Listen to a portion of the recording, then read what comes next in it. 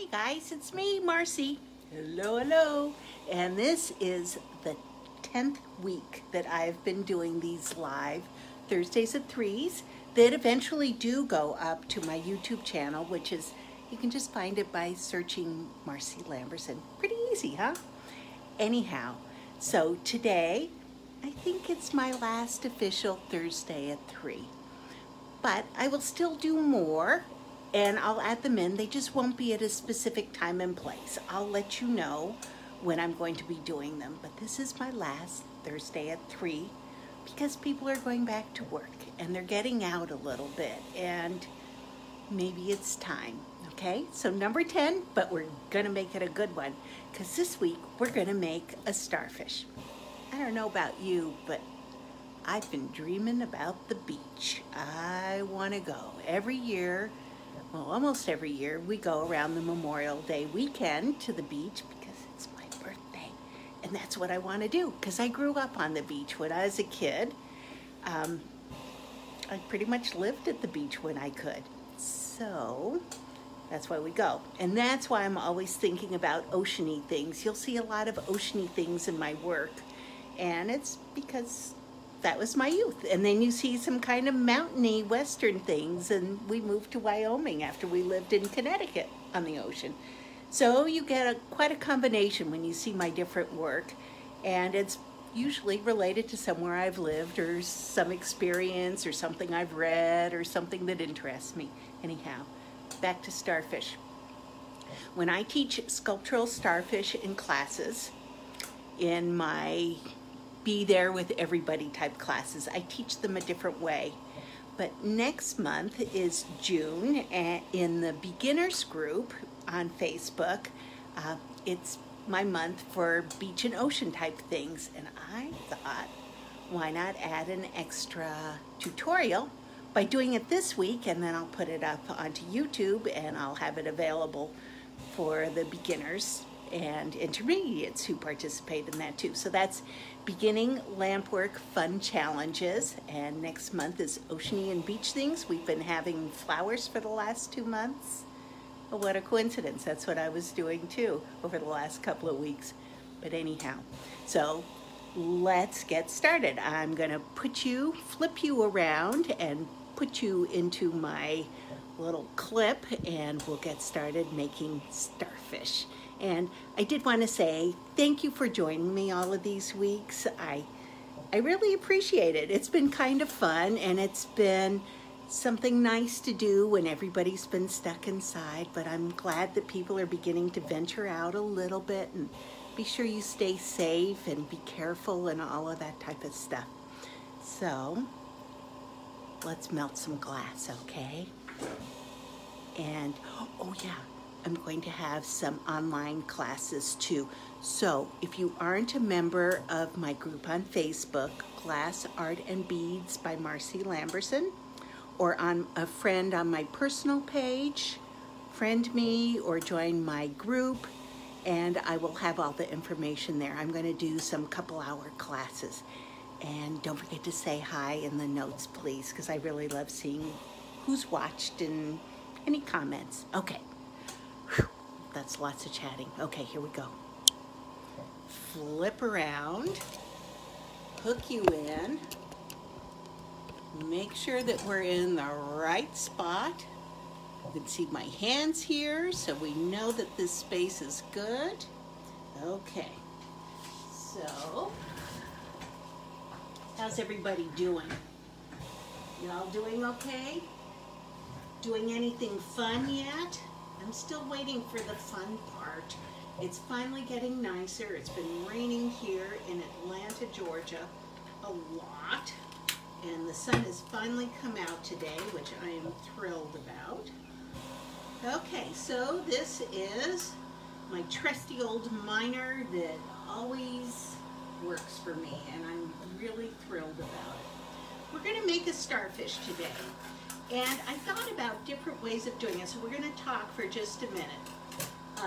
When I do Sculpture 1 in class, we do a full sculpture where it's just the starfish, you know, the 5 arms going out like this. And it's pretty hard. And I thought, there's an easier way to do this. So we're going to make a base bead, and then we're going to make the starfish on top of the base bead. And I thought that there are different ways of doing that too. So some of the ways, you know, make this your own, the way you like to do it, but I thought, wouldn't a starfish on top of something like this Atlantis by Messy Glass, Creationist Messy Glass, I think that would be pretty with a starfish or sea star on top of it. I love the contrast. Or maybe even this color, and I forgot to see which one. If somebody knows, it's a Creationist Messy Glass too, and I couldn't find the tag on it. This is an Epitre dark aqua, I think, transparent, and it's really pretty. So there's some color ideas if you want a different background. Me, I am going to make it a little bit differently. So we're going to use just ivory, and this is, I believe this is light ivory, although I really love dark ivory. I think it's just the first one that I grabbed. So do with whatever you want. And what we're going to be doing is making a base bead, and then it's going to work kind of like the way we made the flowers before. So I'll show you. It's a little bit differently, but essentially the arms on the starfish or the sea star, if you're using the correct name that they're using now, are kind of like petals, and in a way you're going to be stretching them out, extending them over the base bead. You just aren't going to be using a little tool that cups them and turns them this shape. They're going to be kind of reverse shape. Okay, so base bead, I'm using the Dip and Go Blue Sludge, or whatever the equivalent of that is. And I love it so much because it kind of holds like concrete. And when you're doing something that's asymmetrical, it's nice to have something that holds like concrete. So I just made a base bead. And the way I look at it is, I have a picture of this is a picture I got off of the internet of a starfish that, this one's actually jewelry, but I still like the shape of it. I hope you can see that well that way. And so the base bead is going to be under the center part, and then the arms are going to extend over the top of it. And we are not going to be adding fancy stuff onto it, but I just kind of like the shape of it with the way that the legs or arms went and the basic idea of it. So I wanted to show you something there. We're going to make this a little bit larger. And by making it larger, I already smashed it, so it's fine, but I'm just going to make the top section of it a little bit bigger to give it a little bit more support.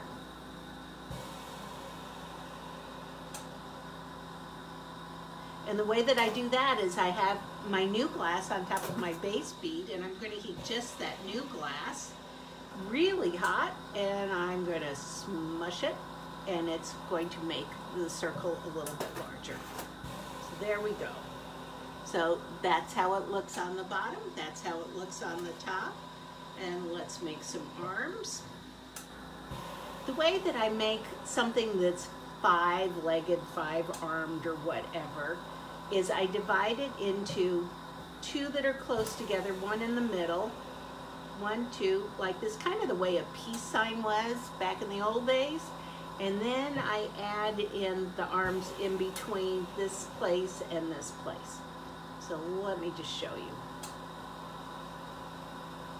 So similar to the way that we were doing petals, we're going to start inside, we're going to push down, and then we're going to pull out a little bit.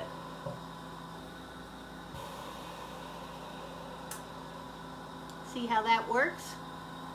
We're going to fix it from there, but that's just getting us started. We're going to keep the back nice and warm, a little bit of warmth in the front, and heat up some more glass for the next leg, arm, I'm not sure what you call it. If you know, let us know. So I did the same thing. I went to the middle, and I added some glass,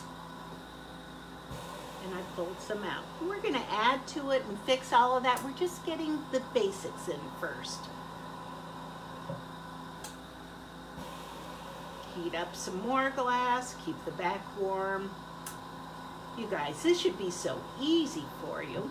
We're going to go straight up the top.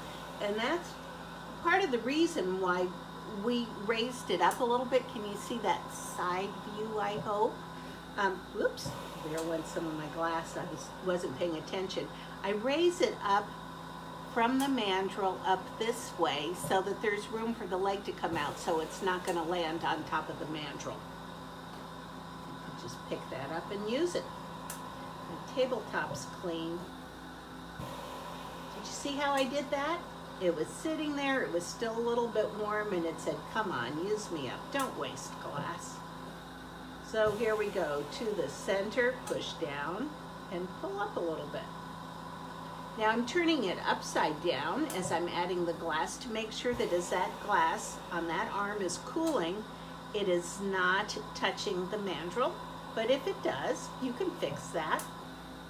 I'll tell you in just a sec. Let me let that area cool a little bit. Looks kind of funny like that. Uh-oh. Probably we need to add some more arms and then we'll discuss it.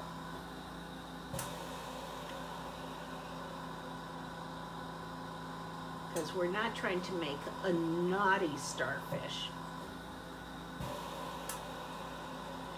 Do not worry how the center looks. It's going to look kind of funny as we're adding from the center, but we're going to be building up that area anyhow. We might as well do it with our initial arms or legs or whatever you want to call it. And here's the next one. Okay, I was going to tell you what happens if it touches the mandrel. Let me just let that other arm cool.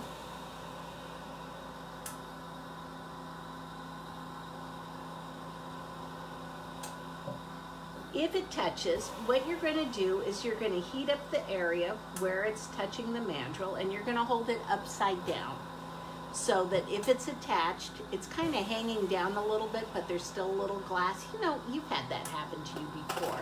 And then what you do is you heat up right there. Let me point with something. I'll point with a glass rod. That will be a good pointer. You heat up right there when it's attached.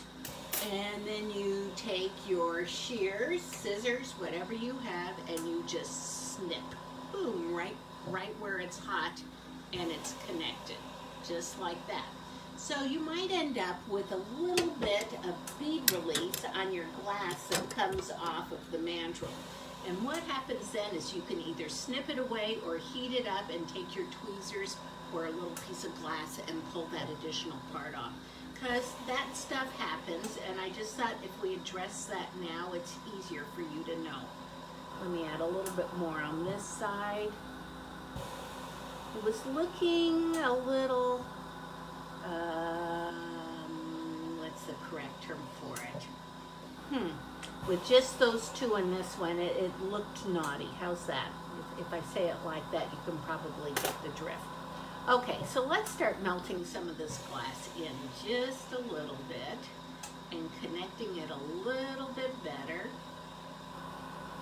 And then we're going to start pulling, pushing, adding, doing all the different things we need to connect all the glass together and having it flow as one.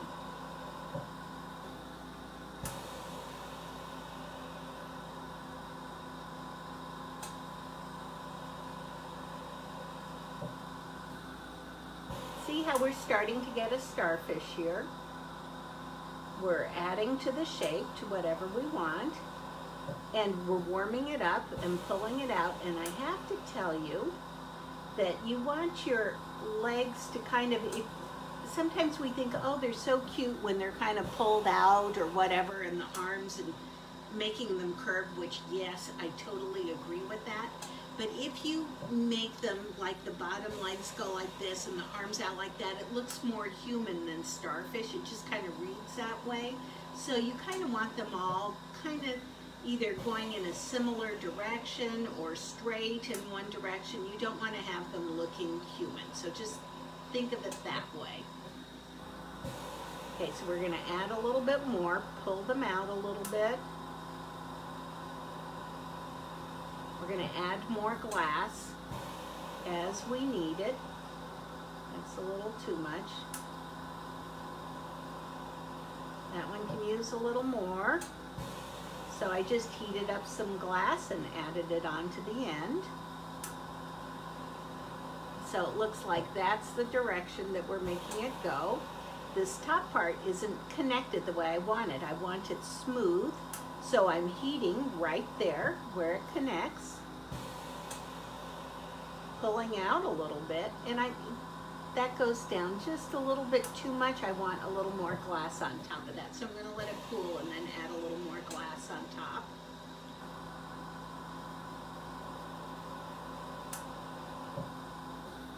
Kind of fun like this. You can be kind of artistic with it, how you want it to go. So this arm, let's stretch it out a little bit and add a little more glass to it.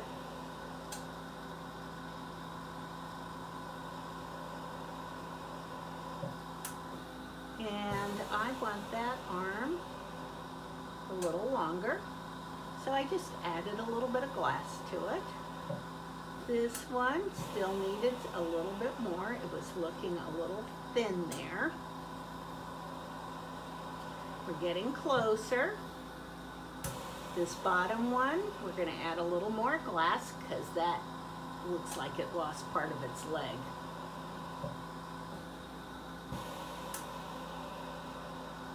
So you can just kind of add a little bit of glass as you go. Do you notice the color that I'm keeping it when I'm adding glass? The glass that I add is quite warm. Where I'm adding it to is warm but not hot, and it's not moving around. It's all kind of in place. And don't forget, you can heat from the bottom and lift it up if you want it up a little bit higher too. Okay, so we've got a basic shape here.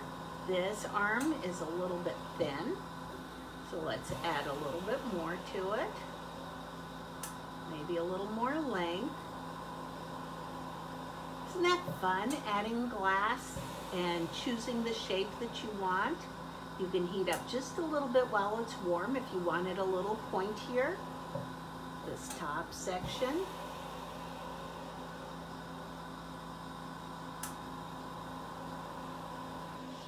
Up, moving it around. To me, this is one of the most fun parts of doing sculptural glass. The glass is like honey, and you get to push it and move it wherever you want it to go. Okay, so now what I like to do is to add another layer on top of it, but not covering all of it. I do like a star shape here, so it raises it up, so it has more of this kind of angle on it. So we're going to do that next. We're going to add, I go from the center, I add a little bit out, just following the shape of the arm. And you could do this with an accent color if you want, or a white, or the same color. I'm just doing the same color. And it's kind of like a star coming out, and it's adding a little bit of height to each of the legs, arms, whatever they are, appendages. I think it's called each of those, either an arm or a leg. But see how it kind of raises it up a little bit, but not the entire piece?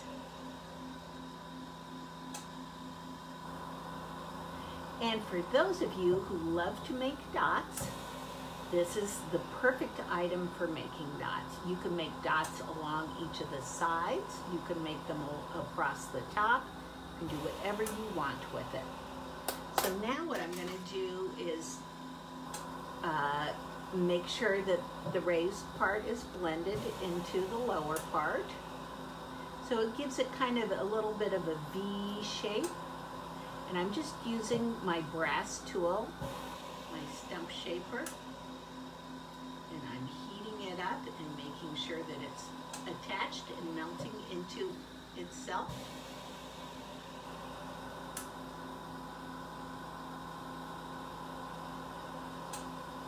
You can also take a piece of glass and use it for blending also, moving your glass around. I think brass is quite easy to use for this. I heat it up a little ways and then just push with the hotter part either down or up. Okay, so what we're going to do is I will redo this video. He knows I do this every week. I don't know. Looks like he's not getting a home-cooked meal tonight, huh? Okay, so let's keep going. We're almost there.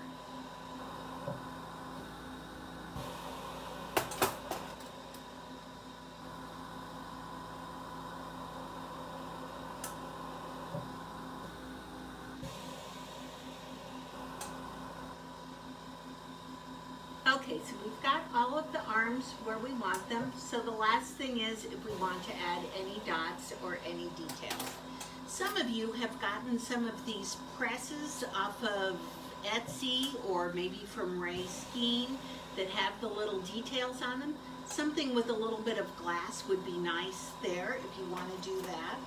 Or I'm rather partial to using silver to ivory glass for dots, but also a little bit of white would be pretty for details, or even some aqua, something like that would be pretty too. And unfortunately, I can't see you, so I'm just going to use white this time, and I am going to do just a few dots along here, but I want them to look nice, so it takes a few minutes. And I'm going to go around the edges and add some dots along there. I usually go down the center.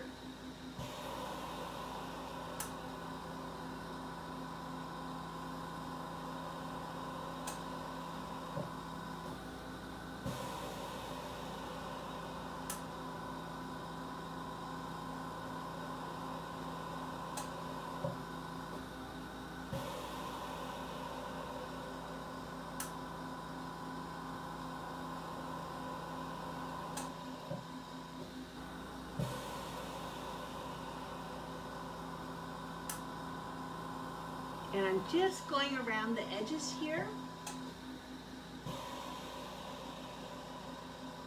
because I think it's kind of fun. You can add twisties to it. You can add some silver glass and reduce it, and that will probably also fume it a little bit also with the silver and the ivory. But I kind of like the little dots going around it for a change. I saw this in a picture. Somebody had drawn starfish, and they had the little dots on the outside of the shape, and I thought, well, this time we'll try it just for something different.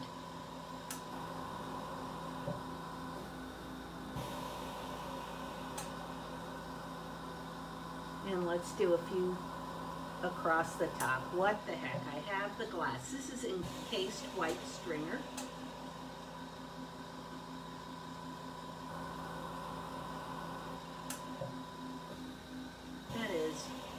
One bumpy starfish.